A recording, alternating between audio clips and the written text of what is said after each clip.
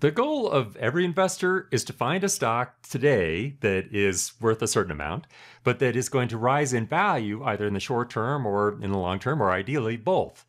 And we look to try to identify stocks that might be potentially undervalued or overlooked by the market, or at least a bare minimum that they're fairly valued and likely to rise for an investor who's willing to take a risk.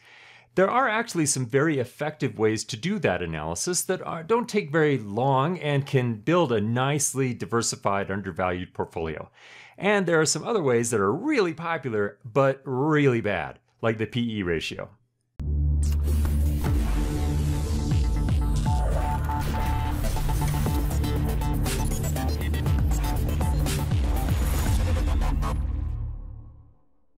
So let's talk about what the PE ratio actually is. PE stands for price to earnings. And I could summarize the way that most investors are introduced to the PE ratio pretty simply. That a low PE ratio is good, meaning undervalued or fairly valued stocks, and a stock with a high PE ratio is bad, meaning that they are likely to be overvalued. Now, sometimes that actually can be true, but unfortunately, even when it is true, it's not actually very helpful for investors. So let's do a little bit of definitions first. Let's just talk about what the PE ratio actually is for a lot of folks out there who might not even know how this is calculated and some of the questions that arise immediately. So the PE, it's an abbreviation. It stands for price, meaning the share price, versus earnings per share, which I'm going to abbreviate as EPS, earnings per share, profits per share, net income per share. It's all the same thing. So already this raises a question. Price is going to be today's price, which fluctuates. Sometimes the market can be particularly volatile. And earnings per share, well, are we talking about the most recent quarterly report? Maybe we times that by 4 to get an annual number? Or are we looking at the trailing 12 months, the last 12 months, which is generally considered to be best practice and pretty common? Or another common approach would be the last full fiscal year, which if you're quite a ways along in the new year is going to be a really old number, not very helpful at all. So this already raises a few questions as to when you're looking at a PE ratio on your brokerage platform or a finance portal, what are you actually looking at? Is it good numbers, more recent numbers, or are they bad numbers? So the one way to think about this, so let's imagine that there's a stock that you're interested in, and maybe it's priced at $20 per share. And it has an earnings per share over the last 12 months, since that does tend to be best practice. Let's say that it has earnings per share of $1 per share, earnings per share. So we can do an easy calculation here on this quotient. We find that the PE ratio in this scenario, so the PE ratio in this scenario is 20. Which actually that's roughly the long-term average for the S&P 500 is right in that range, a little higher than that, but that's actually not all that uncommon, 18 to about 27, something in that range for the S&P 500 is about average. Is that good? Is that bad? Can we compare stocks in one industry group compared to another, their PE ratios, to identify relative value? Well, the answer to all those questions is basically no. So here's what we have to think about. Although sometimes it is true that a stock with a low PE ratio may actually be slightly undervalued, or a stock with a really high PE ratio might be overvalued, we can't use those exceptions to the rule, if you will, or the rule I'm going to tell you about, to in any effective way in constructing a portfolio. So for example, this is Hanes Brands, and they have a PE ratio right now of 812.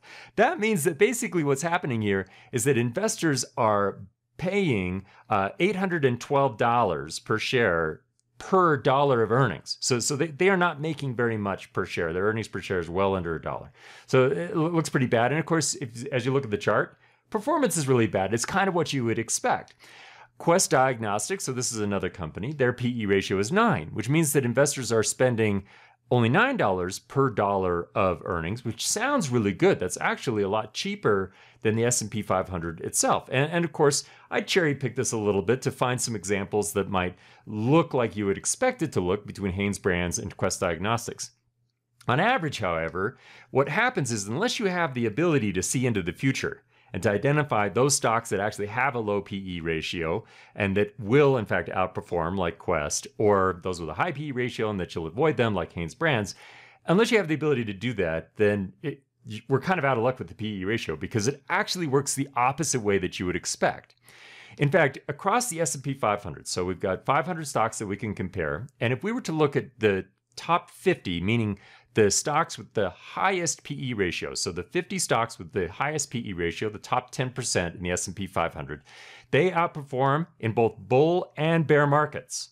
Now, just to make my point here, that is true on almost all time intervals. So as of this recording, for example, the top 50 over the last week are up 1.2%. The rest of the S&P 500, so the bottom 450, are up 0.738. Over the last month, the bottom 450 are down 1.47%, and the top 50 are up 1.16%. Over the last quarter, it's 0.88 versus 7.5%. Year to date, so as I'm recording this, year to date, the bottom 450 are up 20%, the top 50 are up 26%. And of course, over the last year, meaning the last 12 months, basically, the bottom 450 are up 47%. Pretty good, except when you compare it to the top 50, who should be overvalued based on our normal understanding of this. Well, they're up 62%. So they're literally outperforming by almost 50% compared to their group. So why is this the case? What causes a high PE ratio? Well, it's growth. So this is what drives PE ratios, is growth expectations. If investors expect to see a lot of growth from a company, they are willing to pay more compared to today's earnings to get access to what they expect future earnings to be. That's what they're paying for. They're not literally paying for this year's earnings. They're paying for earnings 10 years from now, which they expect to be substantially larger. That's why they're willing to pay for that. Statistically speaking, if you go back and test the market, and it's actually very easy studies to do, buying the leaders tends to be a really good idea. In fact, sector rotation strategies have been proven over many decades of studies. Just to give you an example, buying the leading sectors or buying leading stocks within those sectors tends to be even better. In fact, I oftentimes will talk to investors about the PE ratio, and they have a hard time kind of giving up on this idea because they see it in the financial press all the time. It is widely misunderstood in that same venue. And there are times that we look at the PE ratio in ways that it's not really designed to be used. But there can be some ways that it can give us a little bit of historical context. So, for example, one of the questions that I get quite a bit is, well, what's a normal PE ratio for the market? Let's say just overall, I'm trying to use the PE ratio to determine whether or not the market is overvalued. Well, that's a very interesting idea. And actually, I have a chart here of the S&P 500 with the average PE ratio of the S&P 500. And as I record this right now, so the PE ratio is running about 35 on average across the S&P, which is extraordinarily high. That is surprisingly high. Don't let some of these spikes really distract you. Some of these, they are actually crisis spikes. So there's the 2008 financial crisis. Here's the dot-com crisis. PE ratios tend to really spike because they are past looking. They look into the past. So they do tend to spike when the market crashes like this. But they were not quite that high just before the crash. Those are the crash spikes. Right now, however, if we count for that, this does seem to be extraordinarily high. And it is true. We oftentimes see that valuations, when they're at this level, like the PE ratio in this case, when they're this high, what we do detect in historical numbers is that volatility does tend to be a little bit higher, meaning that risk tends to be a little bit higher, but market performance overall, choppy, yes, but market performance tends to be very positive. Now, why is that? Well, because investors are buying growth for the same reason that the PE ratio in a given stock will be really high. The investors are willing to pay for that growth. Now, I know obviously there are a lot of stocks out there that are kind of the exceptions, but they don't prove the rule. Sometimes a meme stock might take over, or just something really unusual that happens that seems to make sense with a traditional understanding. But on average, that is just not the case. So if you're building a diversified portfolio, the PE ratio should be used in reverse of our conventional idea of what it is. One last note on this chart of the S&P 500, and it is at a very high valuation right now. It is tempting to look at this as something like a sell signal because high valuations or high PE ratios, they do tend to be correlated with market tops. But if we take a step back and we think about, well, what does that actually mean? In fact, by definition, a bear market happens after a market top. So what we're seeing with high valuations is, in fact, what we would expect to see in a bull market. Unfortunately, bull markets do end in bear markets. It's one of those inevitabilities of the market. But the risk we run here of using valuations in the incorrect way, or the traditional understanding of valuation analysis like this, is that we wind up selling the market way too early. Valuations can stay really high. In fact, valuations can stay irrationally high for a very extended period of time. Think about the run in the market, 2020 through 2021, at least to date as of this recording. That is a long time that if an investor had either missed out on those opportunities or, heaven forbid, bet against the market, they would be in, their portfolio would be in a lot of trouble. So historically, we can use a lot of these ideas to try to either avoid some kinds of bad analysis, like the PE ratio being a indicator of either undervaluation or overvaluation.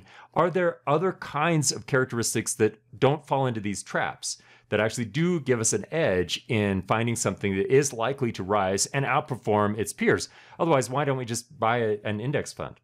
Well, fortunately, we can do the same kind of analysis that we do on the PE ratio to invalidate its conventional understanding, to find those characteristics that, in fact, companies do share that outperform.